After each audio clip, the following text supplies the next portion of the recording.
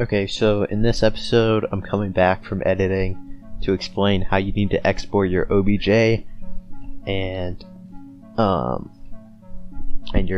you can use your textures.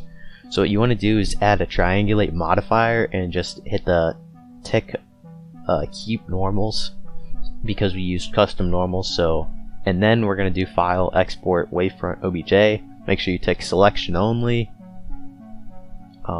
Don't write materials. Do not triangulate faces, but make sure you apply modifiers. So the triangulation is going to come from the triangulate modifier, and it's going to keep your normals. If you just hit triangulate faces, it'll break your normals, and your normal map will break. Alright, so that's about it. In the next episode, we'll convert all of our images from 16-bit PNGs to 8-bit PNGs and 8-bit Targas, so that we can use them in a game engine or on Sketchfab.